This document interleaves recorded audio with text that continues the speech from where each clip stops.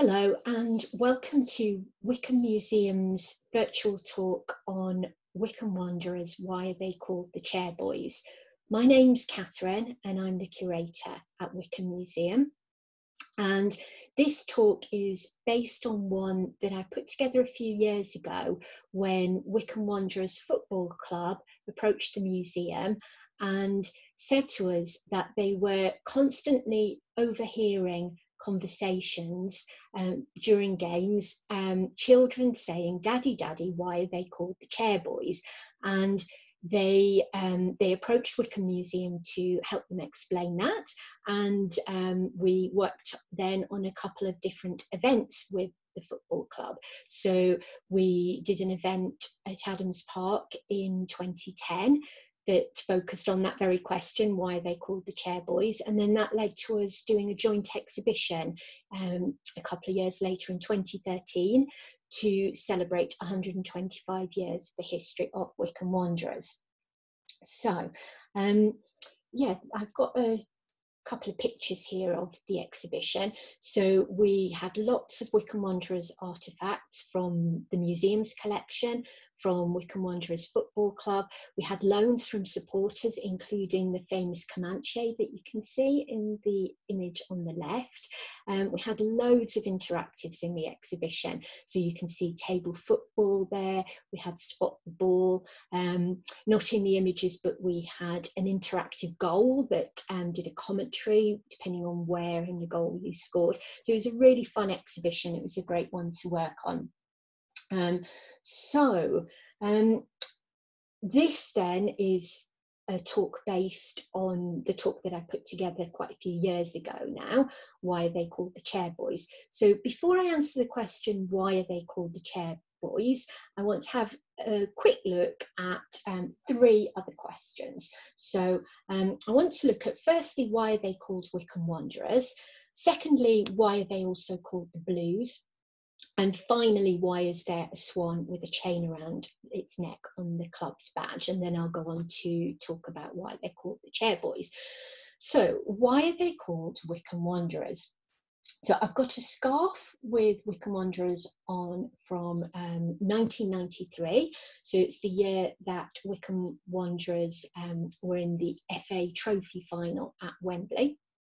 So, but the name Wycombe Wanderers goes right back to 1887, which is when we date the origins of the club from. So the club were looking for a name, and at the time, the most well-known and successful football club was called the Wanderers Football Club, and they had won the first ever FA Cup in 1872, and then over the next 7 seasons they won it a total of 5 times. And the original Wanderers got their name because they didn't have permanent home ground. Instead, they wandered across London to various different grounds.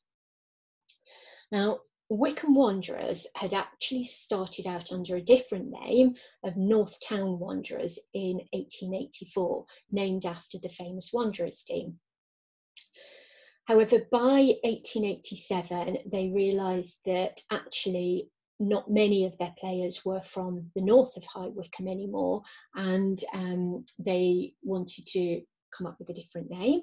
And so there were several High Wycombe teams back then, and so they changed their name to Wycombe Wanderers. And Wycombe Wanderers' first ever game was against another local team who went by the name of Wycombe Nose. And very sadly, Wycombe Wanderers didn't win their first match. But even more unfortunately, it's not recorded how Wycombe Nose got their name. So Wycombe Wanderers are also known as the Blues.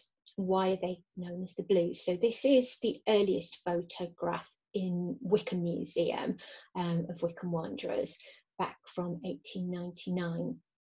Obviously it's black and white, but the team were wearing their light and dark blue quarters, which the team had worn right from the very beginning.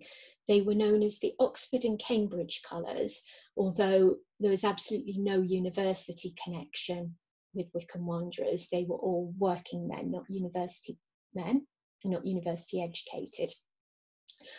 Eventually, it led fairly obviously to the Wanderers' other nickname, the Blues, but that nickname is much more recent compared to the nickname of the Chairboys. So,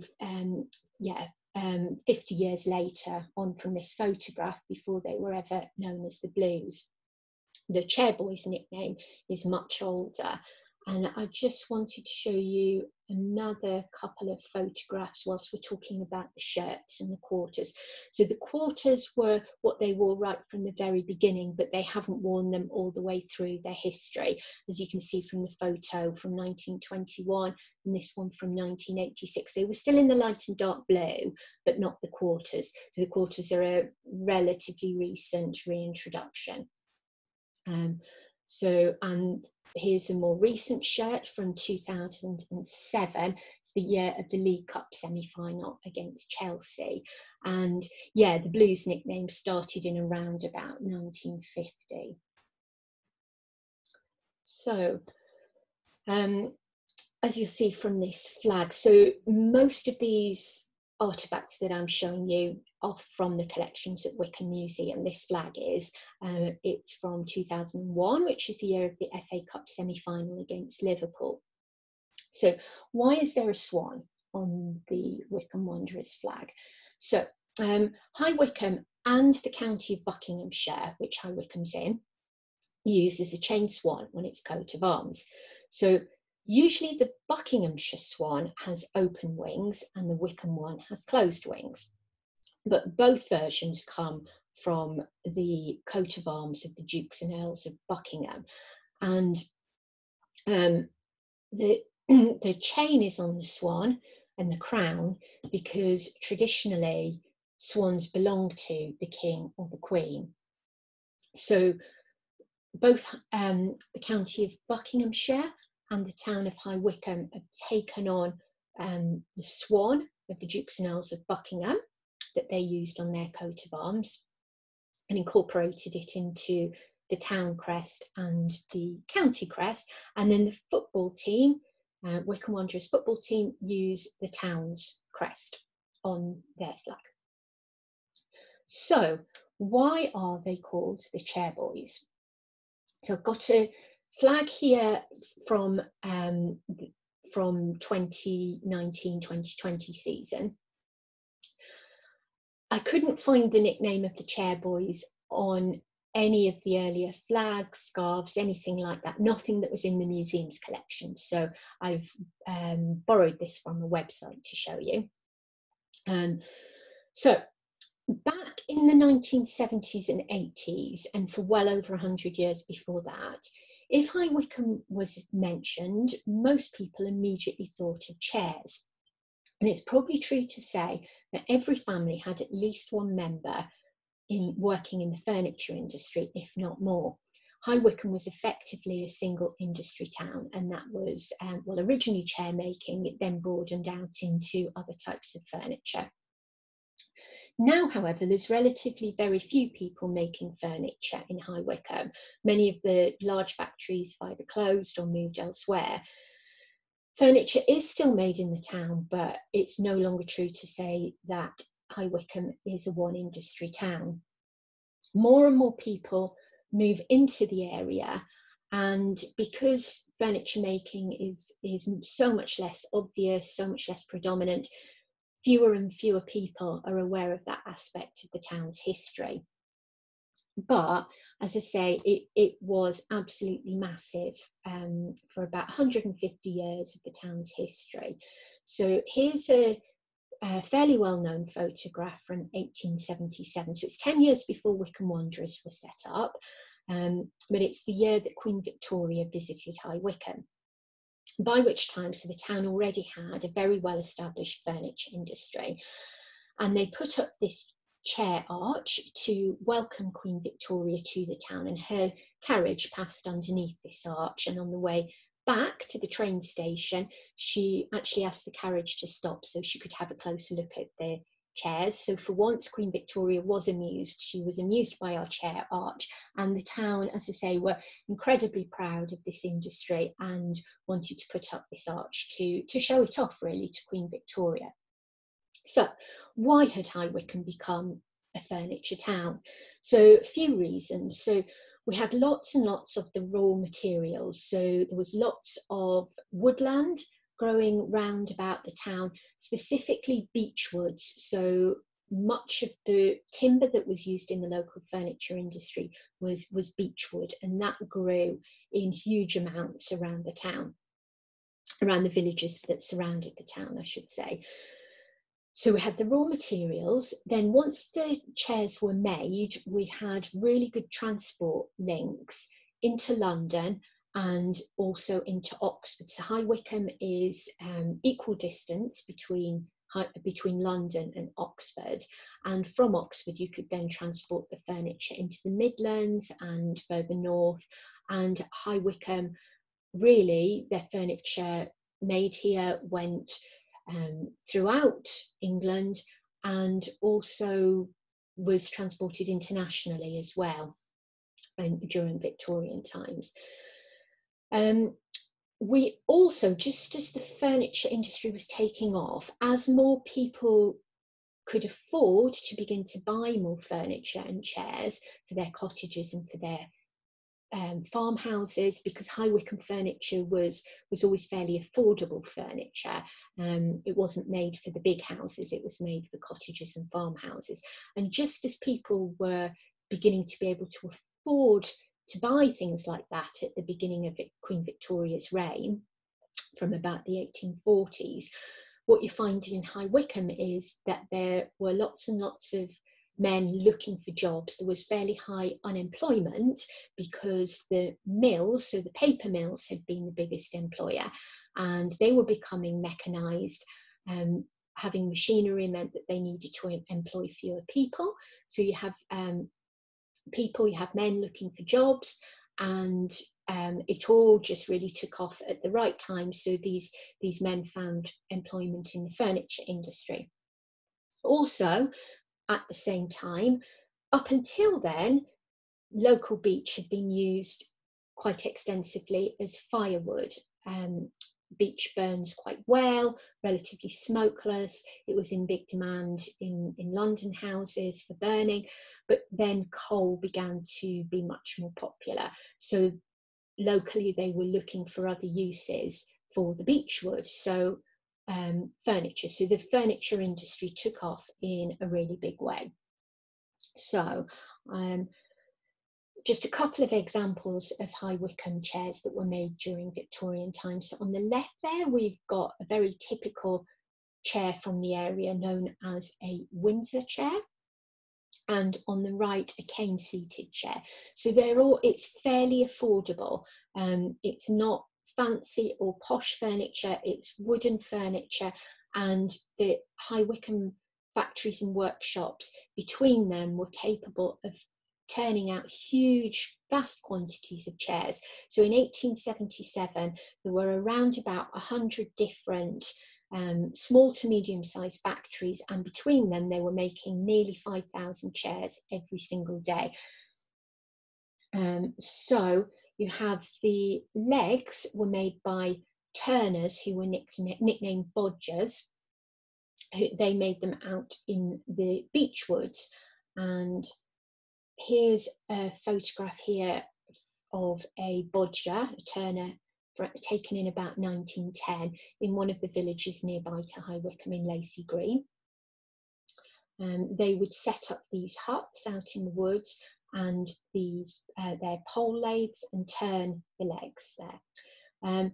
Here we've got Queen Elizabeth visiting High Wycombe in the 1960s, and the curator of the museum at the time, John Mays, and the Queen is visiting a reconstructed bodger's hut at the museum. Oh yeah, 1962 it was. So we've got an actual bodger, we've got the Queen visiting a bodger's hut with the museum curator. Then we've got another famous bodger. So Tony Horseman is one of the most well-known and successful Wycombe Wanderers football players, and he was nicknamed Bodger. So he wasn't actually a bodger, he wasn't a turner of chair legs, but he did work in the furniture industry as a sander for Healy's Furniture Factory, which was on the London Road. And he also played for Wycombe Wanderers for 17 years, between 1961 and 1978, and he described those as the best years of his life. And he's the club's all-time leading goal scorer. He played 749 times and scored 416 goals for Wycombe Wanderers. And the mascot of Wycombe Wanderers is also nicknamed Bodger, and here he is at an event at Wycombe Museum in 2013 welcoming some children. So yeah, so you had the chair legs being made by bodgers out in the woodlands, and the chairs were assembled in the factories. As I say, there were you know, at certain times well over 100 different factories within the town. This one is Woodbridges on Denmark Street in High Wycombe, taken in about 1880. It's the entire workforce outside the factory, with the owner in his bowler hat. Yeah, and there were so many of these factories. This was an absolutely typical one. And as I say, it was a one industry town. So that was why so many of the early players of Wycombe Wanderers were employed within the furniture industry. So back in the amateur days, whilst the players still needed to have a day job, quite a large number of them worked in the furniture industry. That's how they earned their living, and hence the nickname the Chairboys. So got a photo of the inside of a factory here. So it's Hutchinson and Edmonds on Victoria Street from 1925. So we've got so Tommy Jackman was a furniture maker and also played on the team. And we don't have a photo of him, sadly, but we've got a photo of his brother Tim here at Hutchinson and Edmonds in May 1925 in the polishing shop.